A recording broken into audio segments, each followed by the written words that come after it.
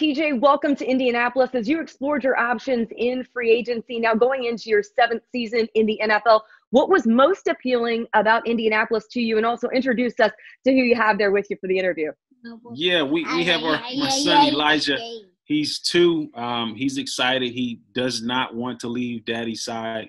So he gets as much as his company as he possibly can. And I'm shaping him to be a young businessman at an early age. So he'll be tuning in onto the call with us. But, you know, the biggest thing that I've learned is that the Colts organization from top down has been a phenomenal organization to be in. And it was very appealing to me to come to a right fit in this position of my transition going into the 7th year. So when I laid down and understood that, you know, they have a phenomenal group defensively, one of my former players that I played with in Oakland, Danico Autry, he loves it there. So it's a sense where I've had some familiarity where I've had former players and current players there, played there, loved it, and I think it's a great fit for me. In your seasons in Oakland and in Cleveland, you've really been able to flex your versatility on the defensive side of the ball. How much dimension do you bring to this very young Colts secondary? Yeah, I think the ability to play inside and outside, it definitely allows me to be versatile in the sense where, you know, depending on the game or depending on the receiver, that we can really take advantage of either playing inside or outside. But that also brings a challenge because we have to continue to hone our craft every day on the practice field, and it's something that I love doing. So I'll be grabbing, you know, JG, one of the coaches, and pulling him to the side and understanding that, look, I need to work on these things today so that we can be successful going into the game. And having supportive coaching staffs like that is the real reason that I've been able to go into my 7th year. So excited to get started. You have Kenny Moore here in the Colts organization in that defensive backs room. Then you have Xavier Rhodes coming in along with you. What's your leadership style, and how do you anticipate that all complementing each other in this locker room?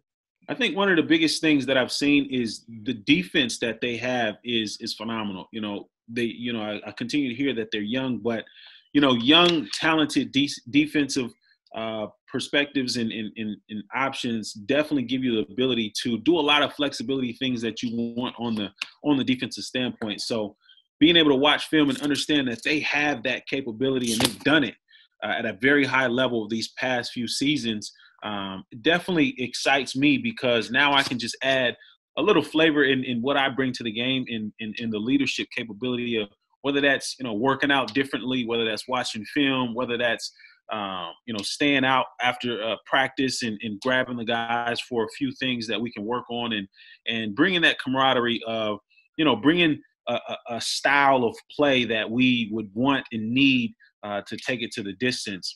And so as much help as possible, I would love to get out there, get on the field and kind of give my experience and allow myself to lead from that standpoint and give those, you know, those players a role model to look up to, or just someone to learn something from that can help transition them into the next part of their careers. You spent some time here in Indy during training camp. There were those joint practices last season between Cleveland and Indianapolis, and then the preseason game. What do you remember about that experience? I remember, of course, those practices there at Grand Park in Westfield, super physical between the Browns and the Colts, very competitive atmosphere. Yeah, it's something that that competitive nature is really what they bring to the table. And, you know, we play in a competitive business, but I think that the level of competitiveness that you see from coaches and just the organization itself breeds diamonds in the sense where it breeds perspectives of great players. So being able to experience that last year in that training camp and just seeing how they do training camp, it's phenomenal, man. The fans are there. They really give an opportunity for the fans to kind of join in and give that energy. And that ignites practice, and that ignites the sense that I want to compete even more because there's fans out here that want to see that, right? So it was definitely a great experience in seeing how they do it.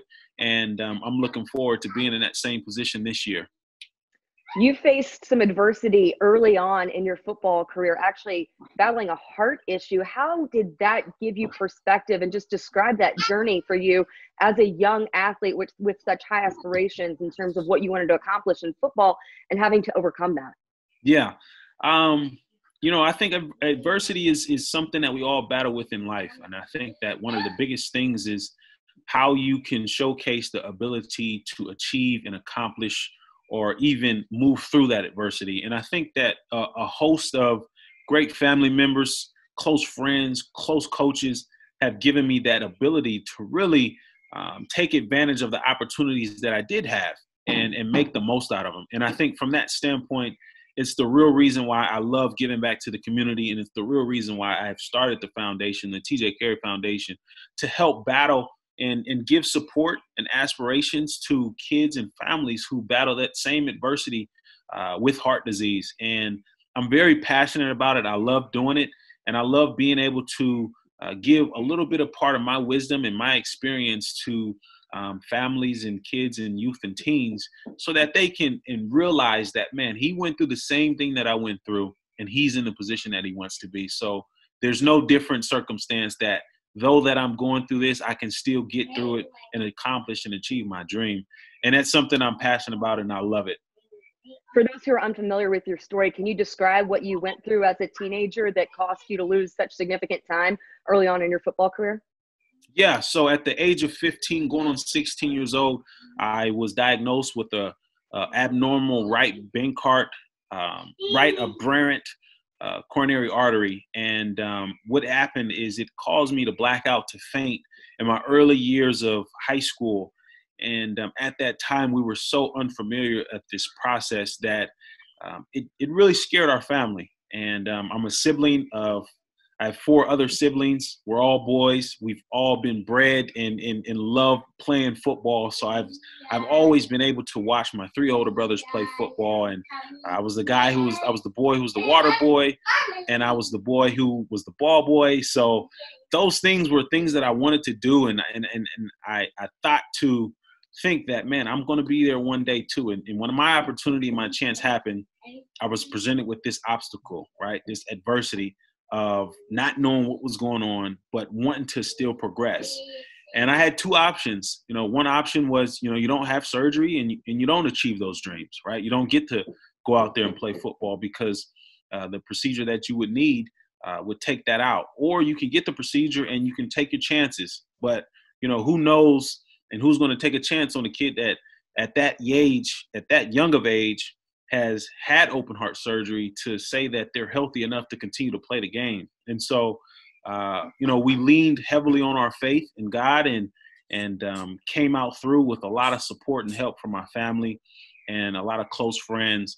And we're here today, and it's exciting. And it's a story that I love telling because I want to try and give as much inspiration and support to whoever is battling that same obstacle that I had to battle. And love to help and give advice and give encouragement and give confidence that all dreams can still be accomplished, though you've went through something like that. We are so grateful for you taking time to talk with us. Excited to get you here to Indianapolis and be part of the Horseshoe. Of course, Elijah, too, welcome to join us anytime he wants to weigh in and provide that analysis and his perspective. Thank you. Thanks for having me on, and I'm excited to join.